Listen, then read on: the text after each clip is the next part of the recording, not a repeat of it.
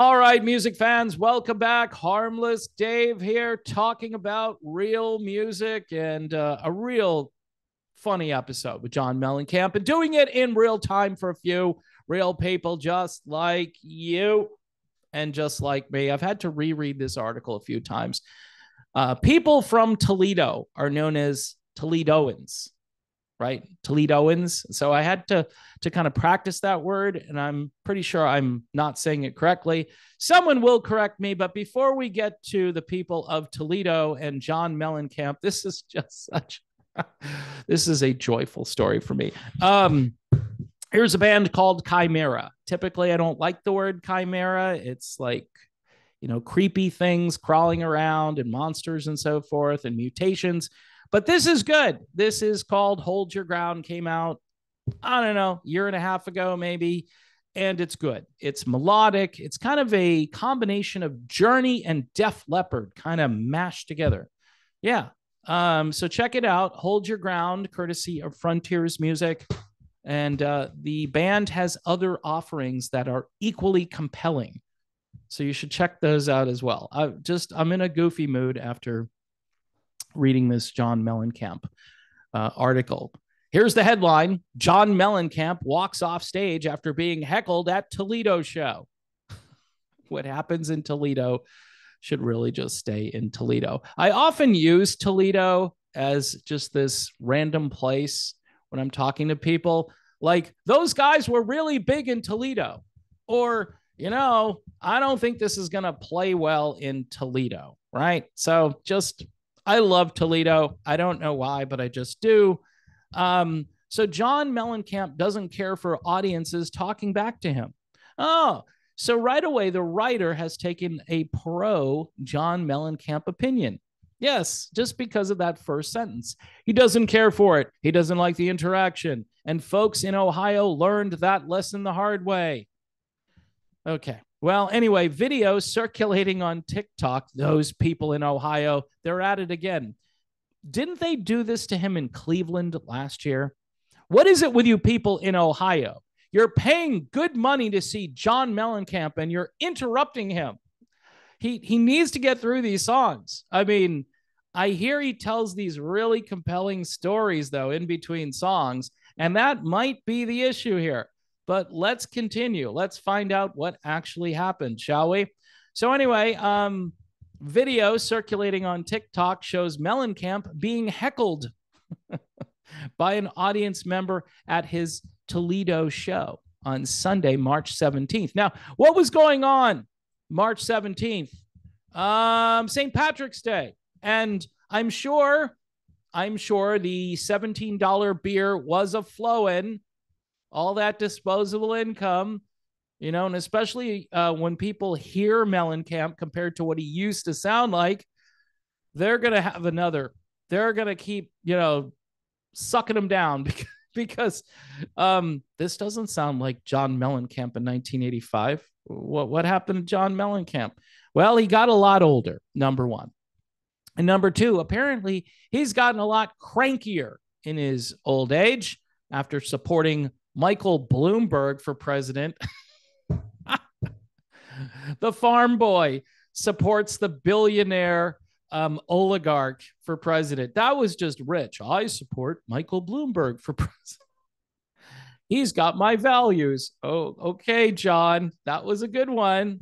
Anyway, so he's being heckled at the show, and then he ends up giving the guy a piece of his mind. Yeah, of course. You pay all that money, you heckle, and then, of course, you're going to hear about it. Mellencamp, here it is. In the clip, Mellencamp is telling the audience a story when someone yells out, "Play some music." It would have been funnier if he had said, "Play some funky music, white boy." To which Mellencamp responds, "What do you think I've been doing, you bleep, bleepity bleep?" So the word begins with a C. And I think the first part of that word is related to a chicken. And the second part of that word is probably related to a lollipop. That's all I can say. He adds, "Here's the thing, man." This is Mellencamp. "You don't know me." Uh-oh. So he's going passive aggressive. "You don't bleeping know me." That time it's pretty clear. The word begins with an F and has ing as an ending. He then addressed someone in his crew named Joe. Hey, Joe, where are you going with that gun in your hand? I'm sorry. I'm sorry.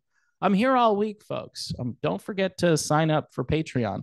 Um, so he finds Joe, telling him to find this guy, meaning the guy who heckled. Go find this guy and let me see him after the show. Dun, dun, dun. Seriously? Oh my gosh. If I'm that guy, I'm running for the exit. Sorry, gotta go. Show's been great. That traffic's gonna be brutal. I've got a 2-hour ride home. So Mellencamp actually asked to find this guy and let me see him after the show, because I'm sure Mellencamp is gonna dress the guy down. I would say, hey, got a ticket here, yes, this guy is disturbing the show. But the problem is, at that point, there was no show. Did I sign up, or did I buy this ticket? Did I sign up? Did I buy this ticket so I could hear John Mellencamp tell stories? Well, Dave, he is a great storyteller, Apparently not. The people in Toledo and Cleveland, I guess maybe he should just cancel going to Ohio. But I think this is hilarious. I just do. So Mellencamp then tries to continue his story, but he's interrupted a second time by someone else asking him to play Authority song. I fight authority, and authority always wins. And in this case, it's John Mellencamp. He wins. Prompting the rocker to respond, guys, I could stop this show right now and just go home. Kids, I'm pulling the car over. I'm tired of this behavior. I could just stop the show. Then the audience collectively starts to get loud, at which Mellencamp says, tell you what I'm going to do. Since you've been so wonderful, I'm going to cut about 10 songs out of the show. So, wow, now he's going real passive-aggressive, sarcastic. You've been great, so I'm going to cut this video short. People are saying, yeah, Dave, hurry up and finish this video. He then begins performing Jack and Diane. There's a song that isn't played anymore on the radio. It's kind of like the only Mellencamp song that's ever played on the radio, before stopping to inform the audience. Now, he begins to play the song, and then he informs the audience, you know what? Show's over. And then he walks off the stage. He walks off the stage. According to the Toledo Blade, yes, Mellencamp did leave the stage, although the concert wasn't actually over. So my guess is John was taking a break. He just needed to collect himself and maybe give the audience time to cool down a little bit. This is a great relationship between Mellencamp and his audience. He eventually returned. Oh, that's great news. And treated the crowd to classics like, this is great writing here, they're classics like Rain on the Scarecrow, Lonely All Night. They're like those songs. They're not actually those songs. And Pink Houses.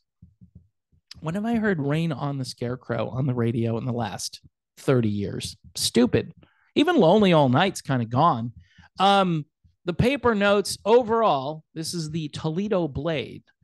Overall, John Mellencamp's return to Toledo was a most joyous experience, despite the presence of a few rude people from Toledo. I can't say the word Toledoans, all right? It just doesn't work for me, who need to learn proper etiquette about behaving in public. So the paper, of course, is lecturing the rude people from Toledo who need to learn some manners. Okay, thank you, Toledo Blade. Despite paying hundreds of dollars to see John Mellencamp, he decides he's going to tell a bunch of stories instead of playing the music. Did you ever think of that one? Toledo Blade and John Mellencamp? John Mellencamp's tour hits East Lansing, Michigan tonight. So if you're in East Lansing, man, it's going to be a great time. A complete list of dates can be found at mellencamp.com. So again, I think this article, when you read it, is so pro Mellencamp. It's funny because it's like He doesn't care for audiences talking back to him. And folks in Ohio learned the lesson the hard way. They did. He left the stage and then he came back. The fact that he came back was how they learned the hard way. I'm sorry. This is just too much fun for me.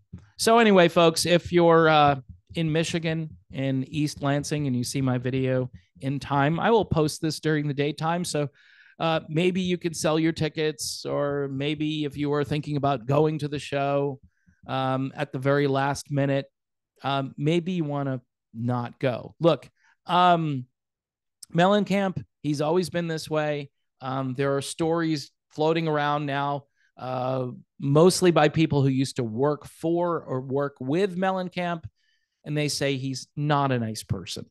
I mean, he's got all the money in the world. He is basically a malcontent.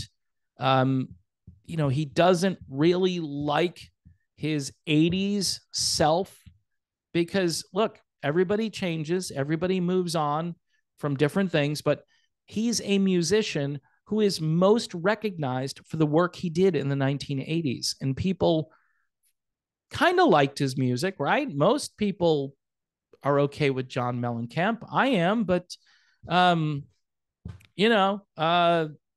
don't know. It's, I understand too, the politics about certain issues. He's just so annoying. And, here's a guy who should probably just play the music. It's easier. Why tell stories? Just play the music, play the hits, John, and then just get off the stage and get your money, get paid, and do a good job. Try to sound like your former self, which apparently from most videos I've seen, John Bon Jovi might be closer vocally to what he was. And I'm honestly saying this. Yes, I'm making this claim.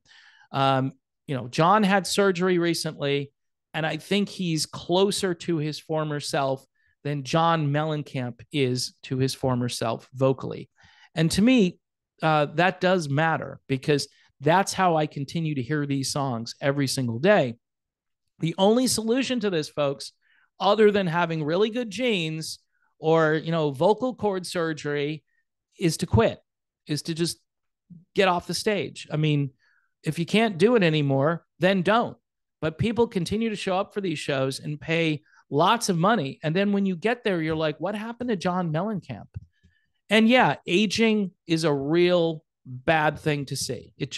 You're like, oh man, this guy's gotten so old, but I've gotten so old and he's gotten so old. And then you start thinking about your mortality. It's better sometimes to just leave the good stuff in the past and not to get a newer version of that and then realize, yeah, this is nothing like what I remember. And it's a shock. And it's also a big time disappointment. So I don't know if I would have heckled, but I completely understand. Play the music, keep it going. And then he's getting all passive aggressive on the audience. Poor John. And it was St. Patrick's Day. So people were definitely having a good time. Whether John was having a good time or not, I'm sure the audience was loaded up on their favorite adult beverages.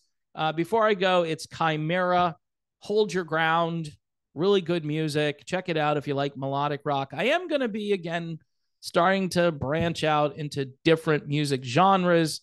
I did a whole video about a new Sawyer Brown album, which is country music. I know some people don't like country, but I do. Anyway, Chimera is a pretty cool band, and you should check out their catalog. It's really good.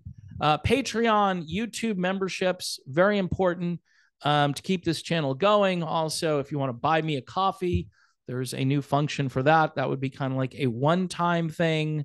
And I know a lot of people would prefer just giving one time or having that option.